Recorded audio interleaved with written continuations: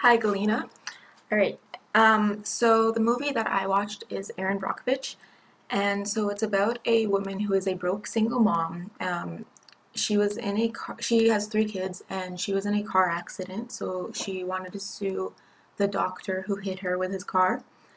Um, and then so the lawyer that she had was Ed Masry, and then they lost because she like blew up explosively in court, and they all thought that she was faking it to get some money. So later, Erin appeared at his workplace and got a job there and started working for him. But then Masri ended up firing her because she wasn't at work for a week because she was actually working on a case, but he thought that she was just out partying. So she was investigating PG&E because she had received some files about them trying to buy a woman's house, and they had also paid for her doctor because she had cancer. And then so Erin was a little suspicious about that and wondered why they were doing that. And so this is what she was investigating when Masri actually fired her. Later on, he rehired her because he found out what she was actually doing. And then together they worked on suing that company. So the movie overall, I really did like it. It did focus on a serious issue, but it was also humorous at times, and it didn't just focus on Erin Brockovich's work life and just the case about PG&E and their contaminated water that causes cancer, but it also focused on her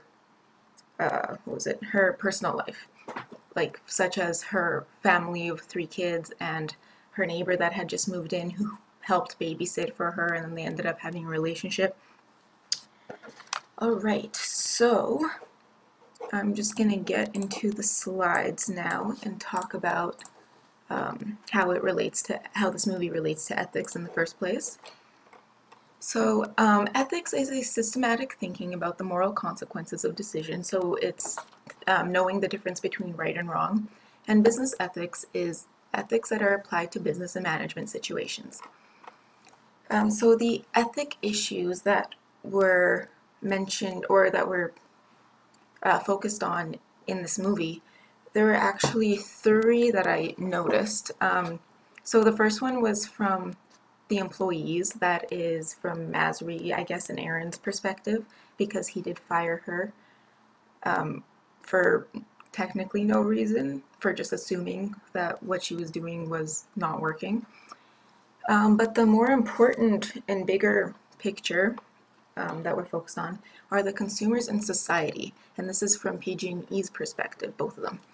So PG&E, they contaminated water.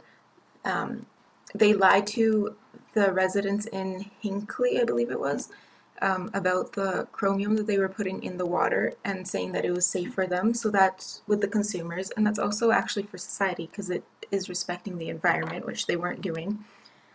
And I think that that was very wrong of them. That was very messed up. They shouldn't have done that. And they were doing it as an immoral approach because they knew that they were doing it. They were doing it on purpose. They had someone call, they had that, the guy who let Erin into the room to look through files, they had him call her anonymously and threaten her about the fact that she was snooping. They knew what they were doing, and they were doing it for a profit, so it was unethical of them to do so.